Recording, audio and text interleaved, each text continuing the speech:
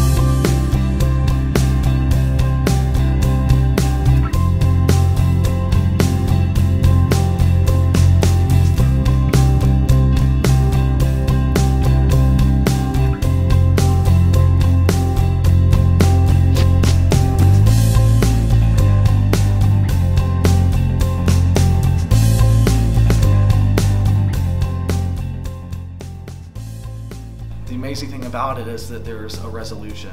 So you put anything aside for the betterment of the program, and whether you're on staff or not, I think this program gets that there's a much bigger picture at play here. So when we perform, it is for us in a way, but really we're performing to entertain, and we're performing to inspire artists or, you know, music students wherever they see it, whether it's online or in person. And I think the band gets that, and that's kind of what drives the family aspect. Is we all have a common goal, and being able to work together to pull that off is the best feeling.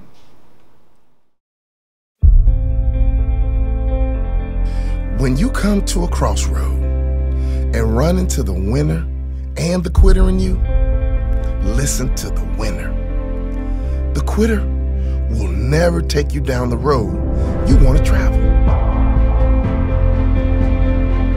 I believe we all have a winner inside of us. There's a winner inside of you. Sometimes we've just been hanging around with losers for too long. Develop the mindset of a winner. The truth is, most people give up on their dream. Most people give up on their dream to live the average lifestyle. But it really doesn't matter what most people do. What do you do? Because you are different. You will never give up on your dream. You will not listen to the average. You will listen to the winner inside of you. You will believe in yourself when no one else does. You will believe in yourself when you have no reason to believe. And you will never quit.